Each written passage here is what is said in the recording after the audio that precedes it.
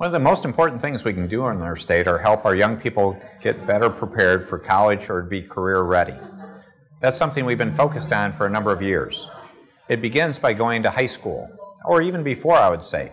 So we've really encouraged a program called First Robotics, which is a team-oriented sport where kids work together on a team to build robots that compete. And the wonderful part is we're leading the nation in that program. Last year we created more teams in Michigan than the entire balance of the United States. And what we find is when young people get in First Robotics, the likelihood that they're going to go into career tech education or engineering goes up dramatically. So that's one starting point. But let's keep going. Dual enrollment's a huge opportunity to get kids the opportunity to get community college credit while they're still in high school. I did something like that.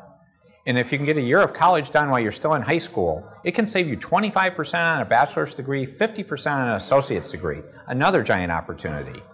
Now on the career tech ed side, I'm a huge supporter of that. I think that's a top priority for a second term. But in fact, we've even started with something called the Michigan Advanced Technician Training Program.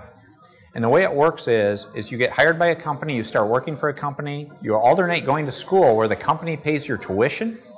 After 3 years, you'll come out with an associate's degree, a certificate, a guaranteed job, and a work commitment for 2 years.